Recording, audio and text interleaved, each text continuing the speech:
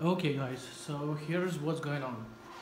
Um, I'm currently having my region settings set to US English, and I'm trying access testing on my sim. Look at how it moves.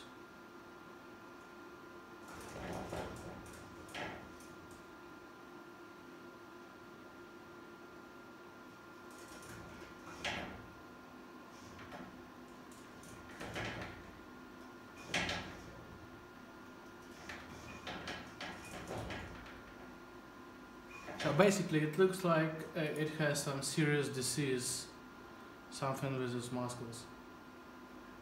So now I'm changing the daytime format from English United States to English Europe.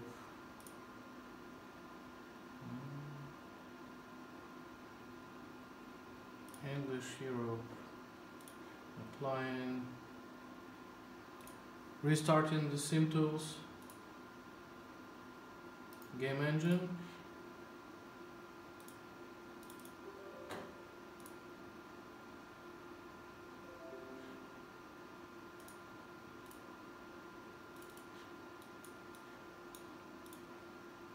And trying the same.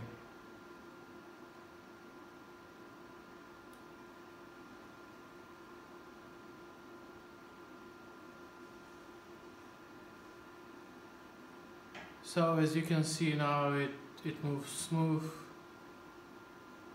much better, and basically it works as it's supposed to be.